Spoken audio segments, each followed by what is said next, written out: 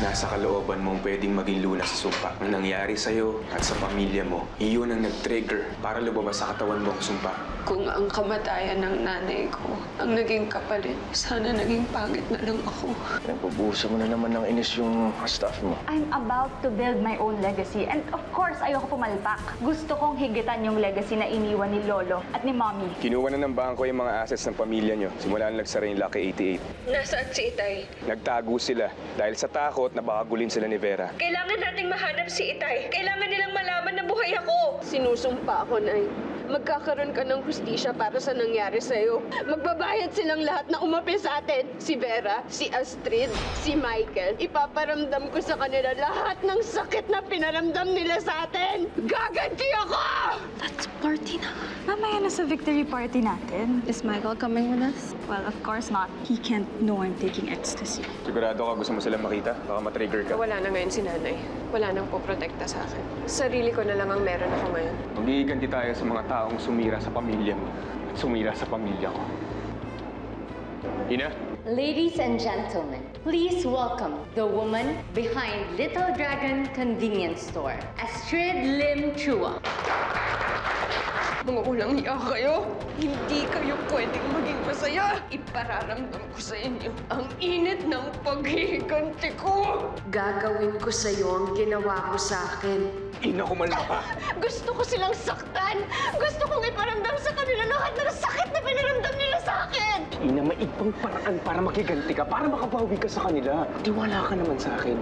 Kasi may plano ko. Mababagsakin natin sila lahat. Tandaan mo yan.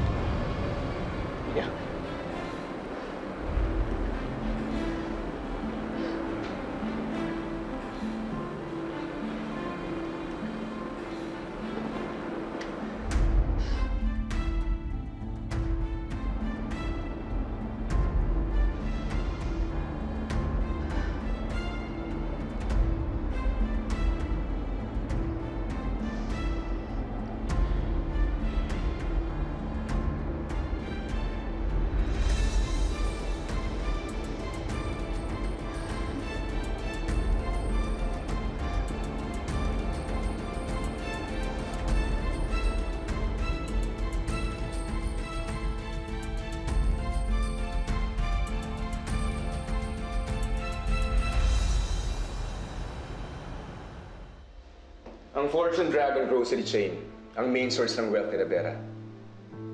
At ito rin ang legacy ng pamilya nila. Dito, umiikot ang mundo nila. At dito rin tayo magsisimula magigante. Para gawin yun, we must destroy it from the inside. Parang anay. Wala kang kamalay-malay, dahan-dahan na palang sinisira ang bahay mo. Pero paano tayo makakapasok? This is where we come in. You know, with a new face, we can create a new identity. Para sa'yo. Para mas makalapit ka sa kanila na hindi nila namamalayan. So, what do you think?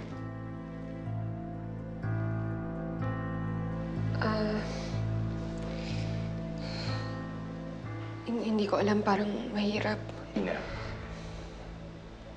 nakita mong kumilos si Vera, di ba? Lahat sila, wala silang konsensya. Lahat sila, kaya nilang pumatay ng mga inosenteng tao, makuha lang yung gusto nila. We have to outsmart them. We have to be better than them.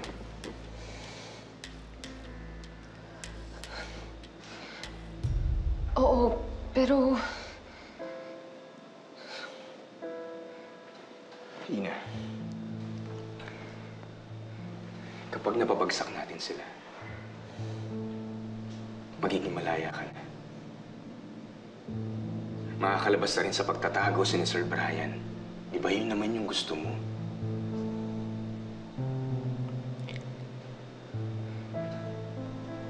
Kaya lang... Ano? Kaya lang ano? What's bothering you? Come on, sabihin mo sa amin.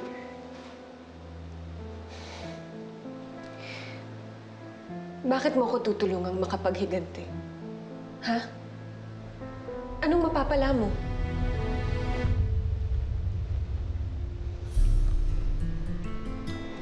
Siguro oras na para sabihin mo sa kanya yung tungkol kay Georgina. Georgina? Sinong Georgina?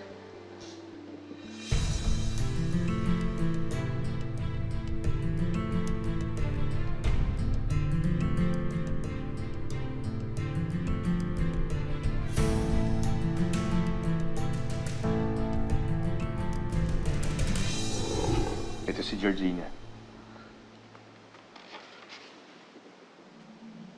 Ate ko.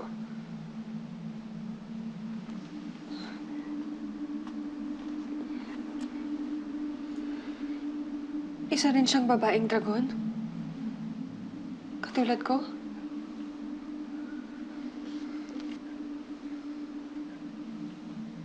Dating sekretary ng papa ni Vera si Mama.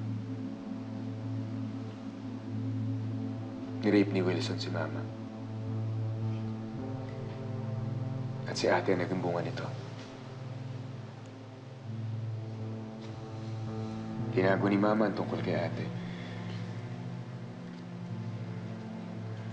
Masaya kami noon na namumuhay kahit iba si ate. Pero nung nalaman ni Wilson na may anak si Mama ng Dragon Lady, pinapatay niya ang ate at mama ko. Dahil natatakot siya na baka kumalat ang legend ng Dragon Statue.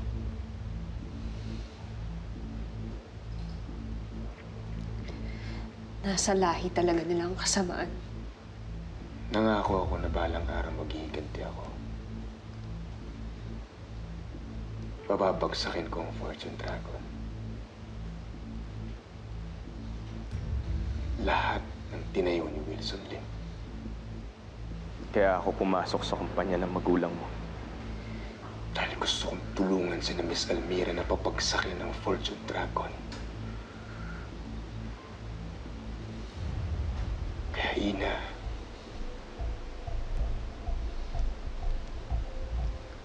kailangan kita. Ina, magtulungan tayo. Babagsakin natin sina Vera at ang pamilya niya.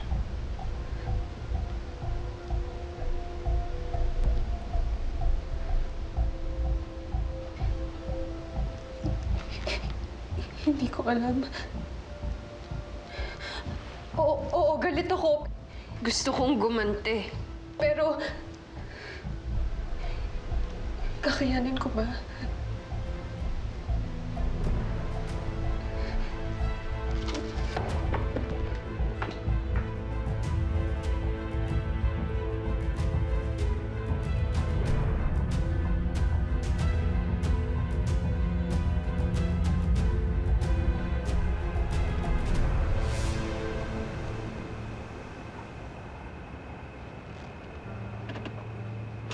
I think this is it. Pero teka, check ko lang. Okay.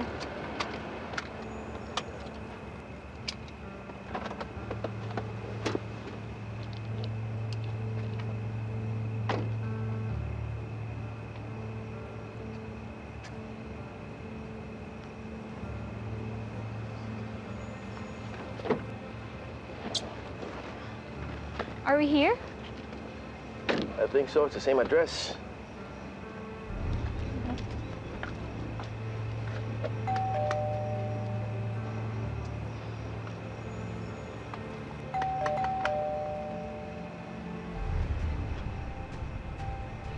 Goldwyn!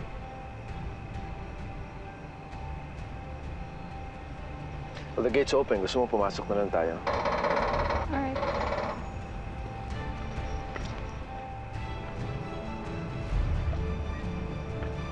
Goldwyn?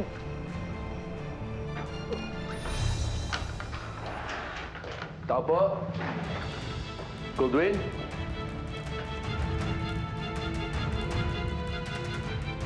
Hello?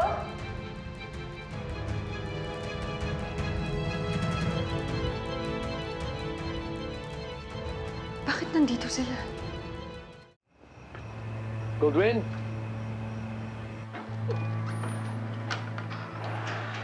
Tao po? Goldwyn? Hello? Bakit nandito sila? Goldwyn?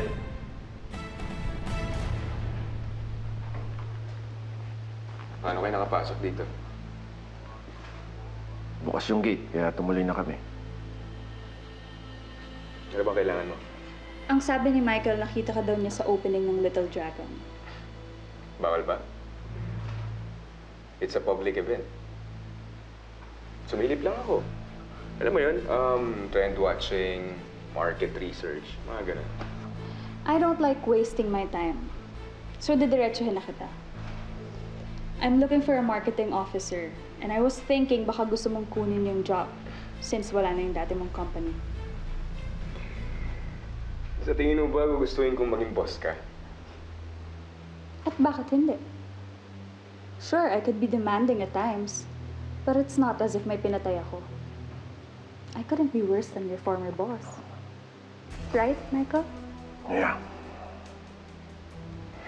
So, naniniwala ka talaga na si Miss Almira ang pumatay sa lola mo? Hindi rin ako naniniwala dati na meron Dragon Lady. We both know how that turned out. Right? Look, Goldwyn, you know, people can surprise you. May iba dyan, let's say, masungit, yeah. Pero hindi ka iiwan. Gaya na Astrid. May iba naman dyan, aamuhin ka with their puppy dog eyes. But deep down, they're just rotten to the core.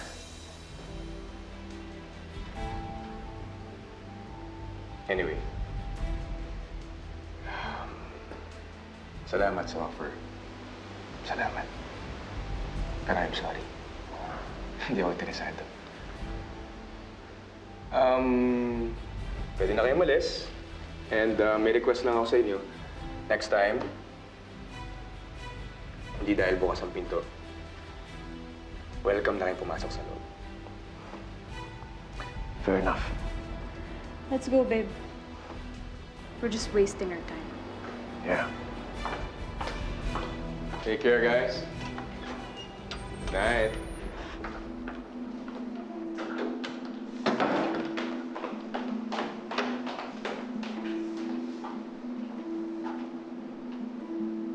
Golden, pumapayag na ako sa gusto mo.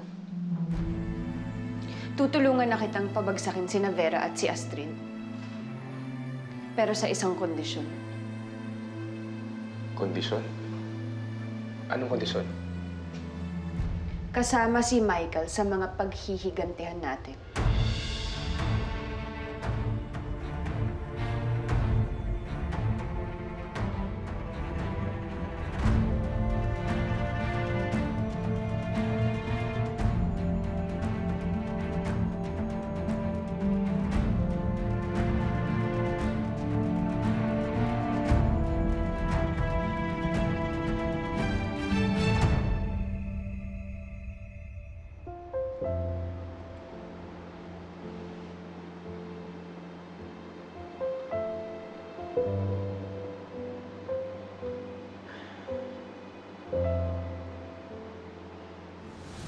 Basta may pag-asa ka, lahat magagawan mo ng solusyon. Hindi naman kasi ganitong klaseng selebrasyon ang ginusto ko. Yung mga tao, hindi naman totoo eh. Kahit na ano pang sabihin nila, huwag ka magpapagiba.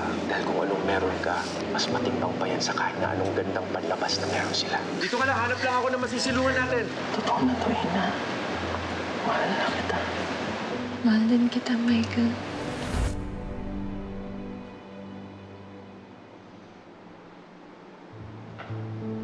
Babe. Hey.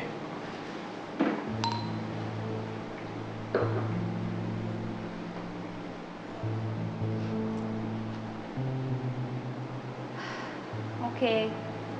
What's wrong? Nothing. I'm fine. Babe, I know you too well. I can tell if you're saying the truth or not. So go ahead. Tell me, what is it? Nothing. I'm just tired. Siguro. Give me. Nope.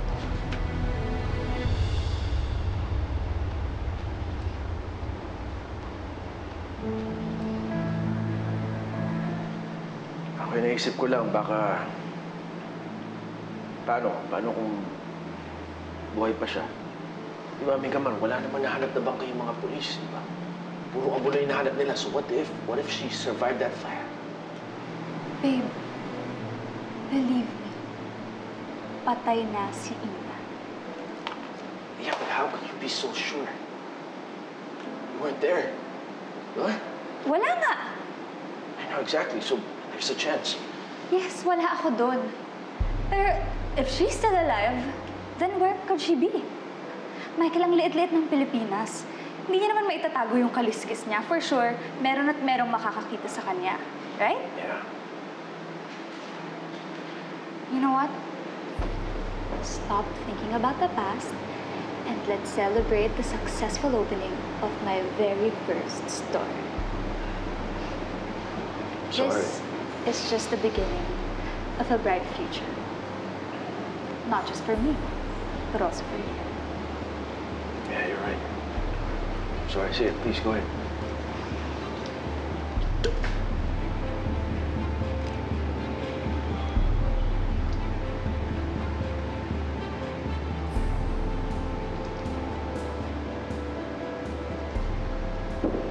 I'm sorry. Cheers.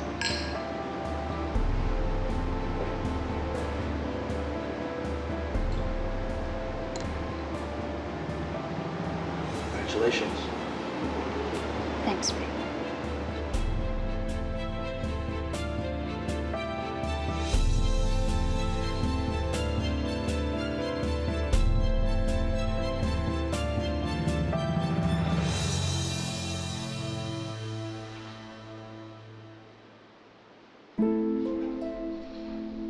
Nay.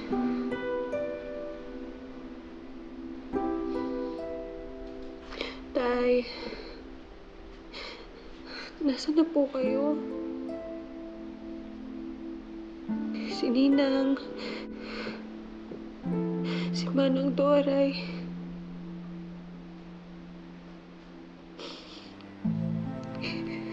Sana magkita-kita na tayo ulit.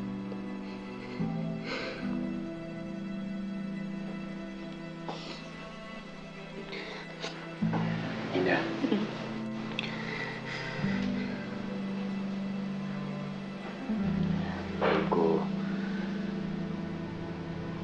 Alam ko mahirap. Pero kailangan mo maging matatag niyan. Kasi sisimulan na natin ang pagkaplanong pabagsakin sina Astrid, Vera, at Michael.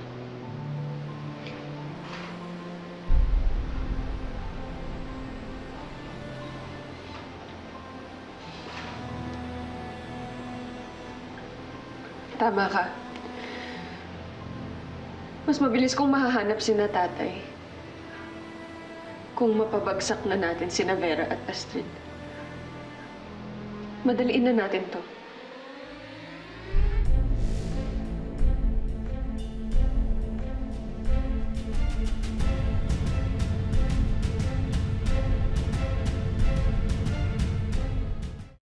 Para ma-penetrate mo ang Fortune Dragon, kailangan mo makuha ang atensyon ni Astrid at Vera.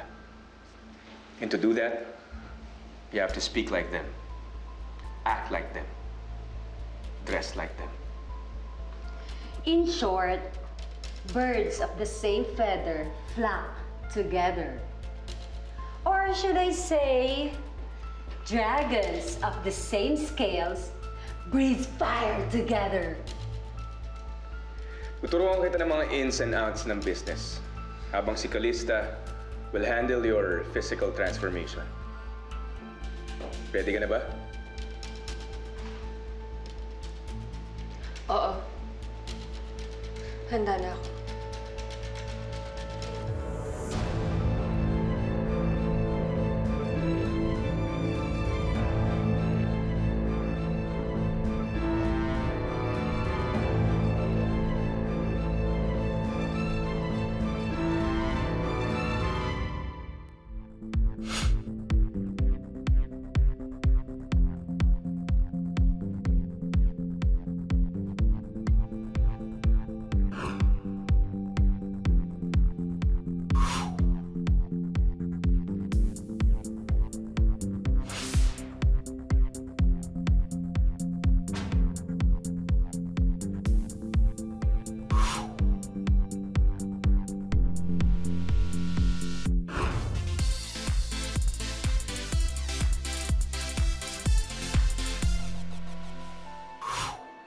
find a good business idea. Napakalaga nito. This one, kailangan natin yan. Last dismiss.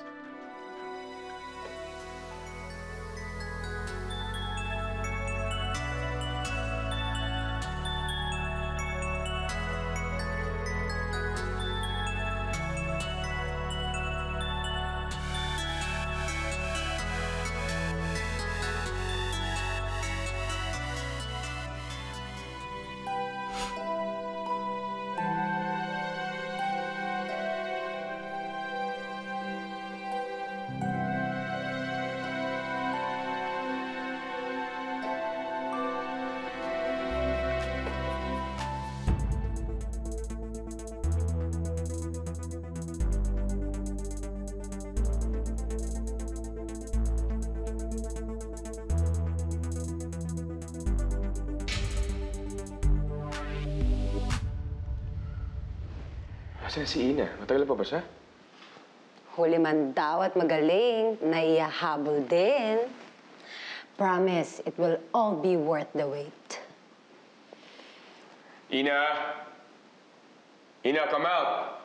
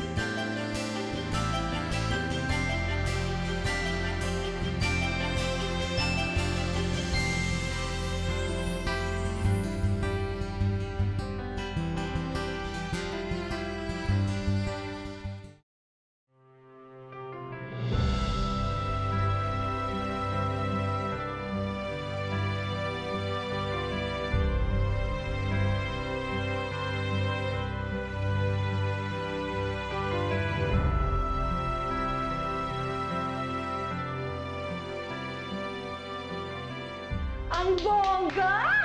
Ow! Ow! How do I look?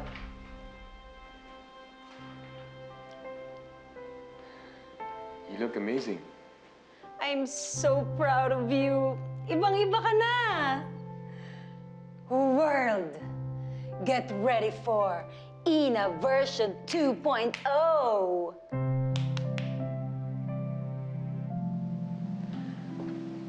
May problema ba?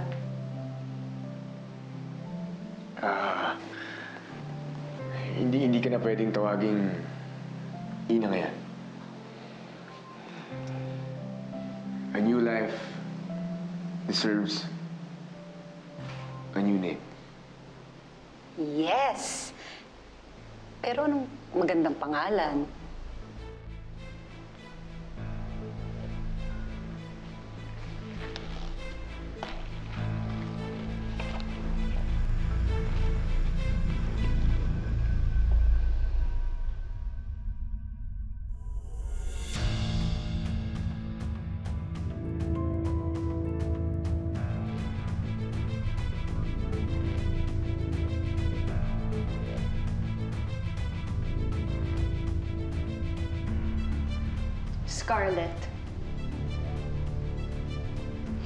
Scarlet del Fuego.